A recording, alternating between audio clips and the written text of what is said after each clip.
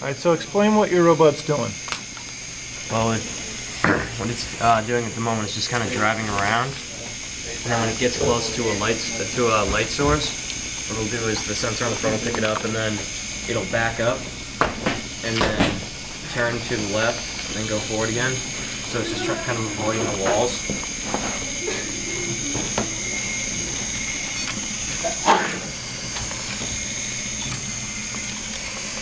And explain how you did the programming. Well, basically what I had to do is just start off by going straight, and then whenever it picks up the sensor picks up a value of 750 or more, I'm not sure what the units are, but it'll activate a program where it just backs up, turns, and then goes straight again.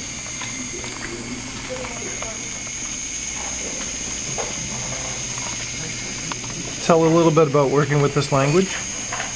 It was interesting. I mean, it was kind of simple once you figured out what each thing meant, but that was the tough part. So, after you understand what all the symbols are, it's a pretty easy one to pick up on. Where did you find good resources? Mostly from past experience from working with the Roomba, and also from some of the other kids around. Like, they had some programs working with the touch sensors, and some with the light sensors. If you were going to do this again, what'd you do differently?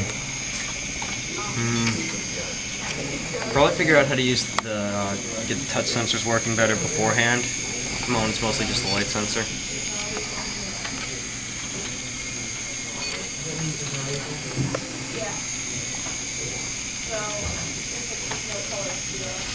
So will it do this forever?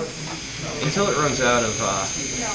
I couldn't figure out how to put it on a loop. I don't think that you can with the function, but I basically copy and pasted enough terms